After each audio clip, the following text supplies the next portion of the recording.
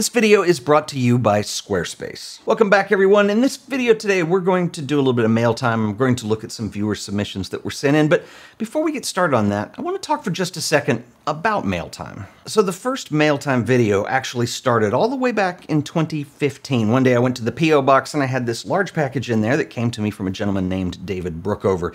David is a wonderful landscape photographer, very accomplished, lives in Jackson Hole, has his own gallery. And that was the first package that I got sent in, and I was just blown away that he watched my videos, and so I contacted him and said, do you mind if I share this with others on the show? And he said, absolutely, let's do it. And I said, fine. We became friends since. I featured him in an artist series video a long time ago. If you haven't seen that, I'll link that up here. It's one of my favorites.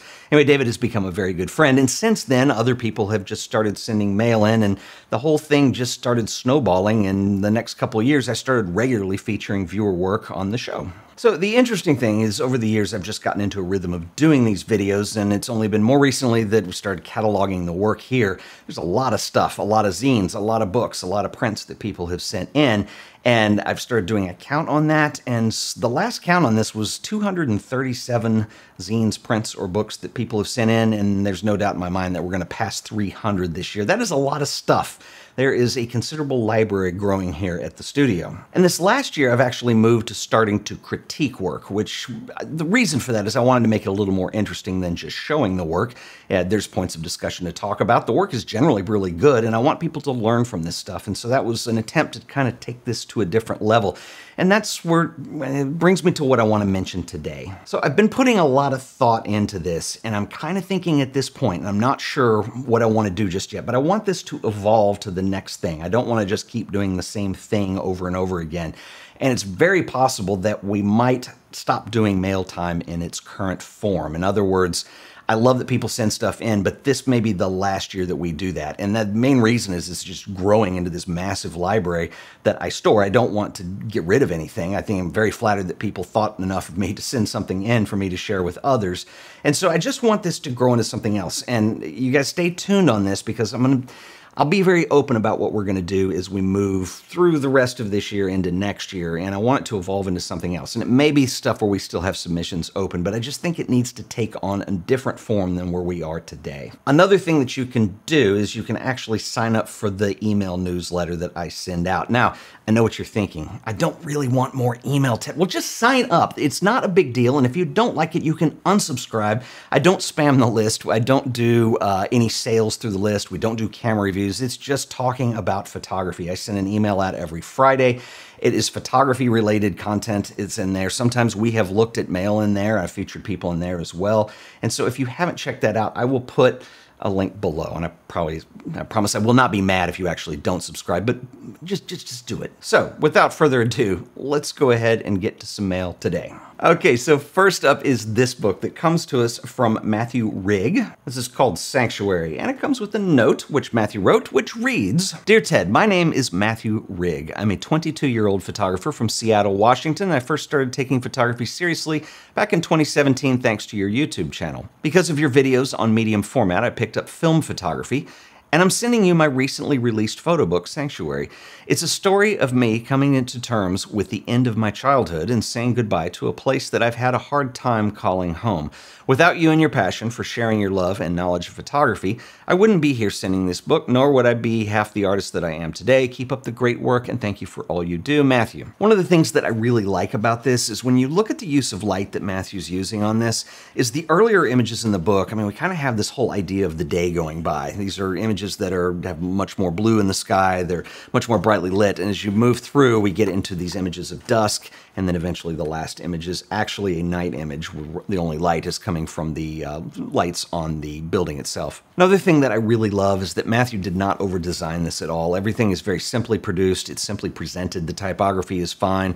It's very minimal, actually. You don't see a lot of typography unless it's needed, other than the page numbers. And so this is really well done. And so Matthew, excellent job on this. One other thing that I want to share with you is from the preface that Matthew writes in here, where he says, at the risk of coming off trite, I would just like to say that I hope these pictures make you feel at home. If you're anything like me, visiting your hometown may cause you to feel some combination of anxiety, dread, or any other feeling deemed unpleasant.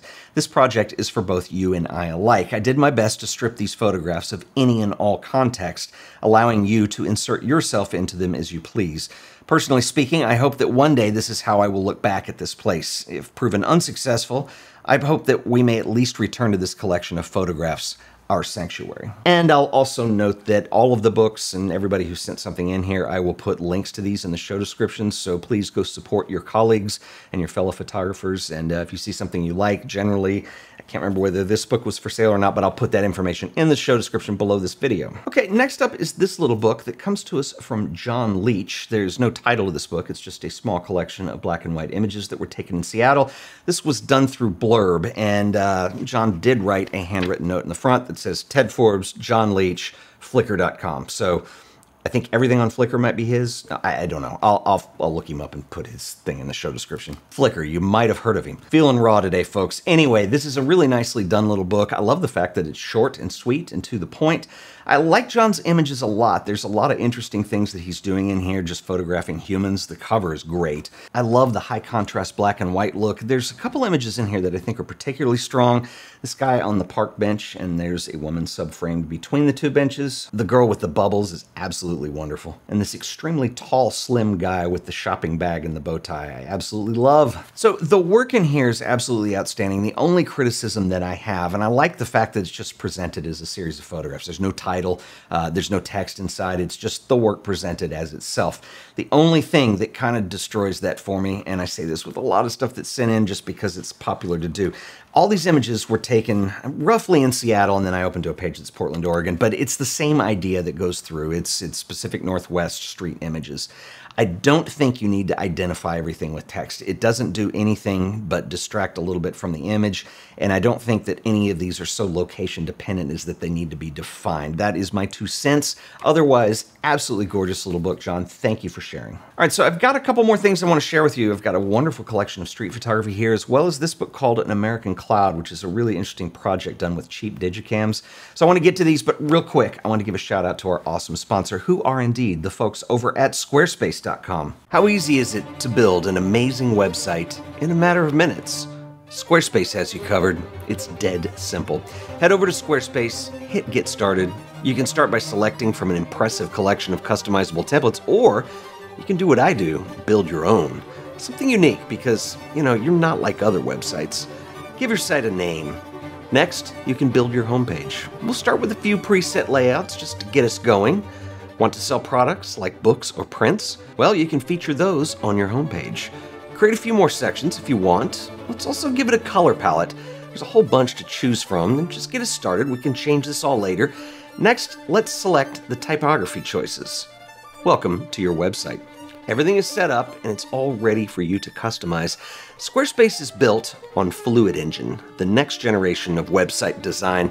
Select Edit, and Fluid Engine allows you to drag, place, and resize any element on the page. You can snap these to a grid, you can make them float on top of one another, you can freeform however you like. You can even preview and adjust how the site looks on either desktop or mobile. The layouts are independent. Of course, you'll want a portfolio for your work. Creating an image gallery is as easy as dropping a folder of images on your web browser. Once uploaded, you can drag to resort, customize the look, and Squarespace writes all of the code for you. Everything just works and it looks fabulous. Want to sell your own prints, books, or zines? Squarespace has the capabilities to not only set up your online store and collect payments, but they also give you all the tools that you're going to need to be successful. Managing shipping and payment options, manage your orders, and engage with your customers. They even give you the tax tools that you need to keep things organized and stay compliant. You should try Squarespace for yourself. It's absolutely free, no credit card required. Just go to squarespace.com/AOP, sign up for that free trial. If you decide Squarespace is right for you, I can save you an additional 10% on your order by using offer code AOP on checkout. That's right, the code is AOP. So stop procrastinating, go build your website today. And I want to give a special shout out and thanks to Squarespace for sponsoring this video. All right, so next up is this really beautiful little book called An American Cloud. This comes to us from Kaj O'Connell, and Kaj includes a note which reads, "Hello, Ted. My name is Kaj O'Connell. I'm a 22-year-old photographer from Berkeley, California. Included in this package is my debut photography project titled An American Cloud, and it's all about growing up under the atmosphere of America in the early 2020s. I shot the entire project on cheap digicams, such as an Olympic C5060, C7070, and an E300. I shot the entire project on cheap digicams, an Olympus C5060, a C7070, and an E300 as a way of advocating for the value of older camera technology to provide a modern aesthetic to capture a modern moment. I am trying to find ways to show the world my work and simultaneously inspire people of all ages to begin their own projects with the gear they can afford. Thank you so much for your time and for all the inspiration you have provided me throughout the years. All the best, Kaj." So a couple things that I want to say about this book that I really like. So first of all, I think Kaj has a ridiculously good eye for somebody his age. I think that he's showing a real maturity in terms of direction. I think that he's able and very capable to shoot in many different styles, and I think that's one of the things that really draws me to this work. Use of color is very interesting. The use of the lo-fi look to the digicams I think is really cool. And then he's got kind of this style where he gets into black and white street photography, and it becomes more of a photojournalistic essay sort of style that starts to tell you things. The landscapes are really good in here.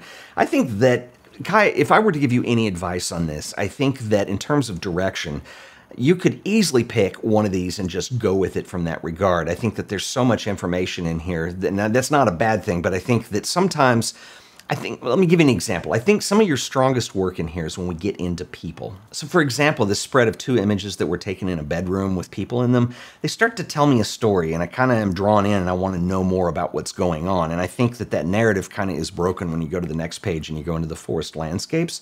And that's something that I would try to do is like when you're coming up with an idea of a visual statement that you want to say, is to go ahead and work with that and expand on it some more.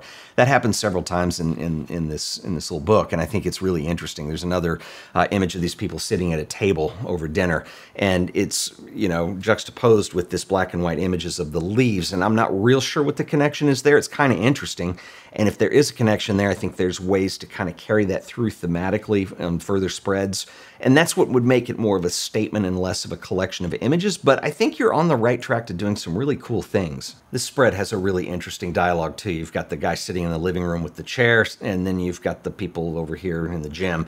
And what's the juxtaposition here? What is the statement that's being made? I think there is a strong statement that's coming out of this, and I would like to see that expanded on more.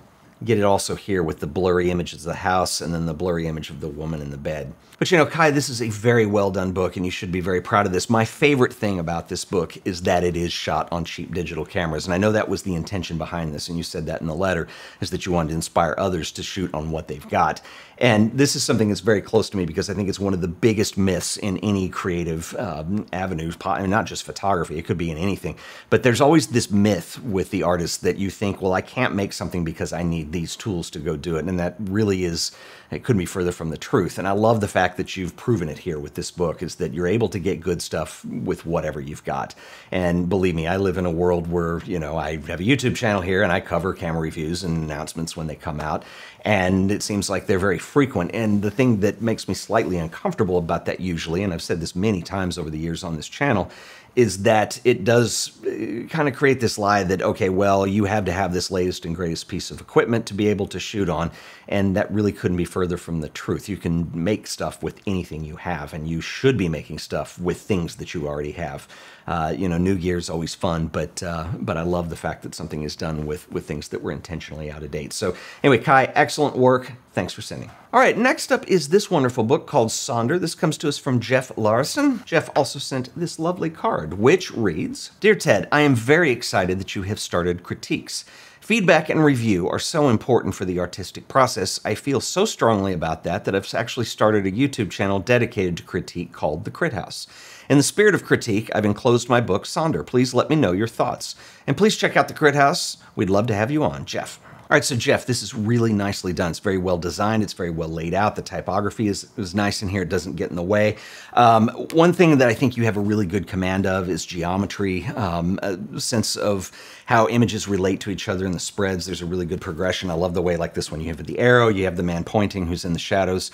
I really like a lot of the work in this book, and I think it's really well done. And I think obviously Boston is a big part of who you are and you're growing up. And I think that it was a watershed moment where you started looking at things differently.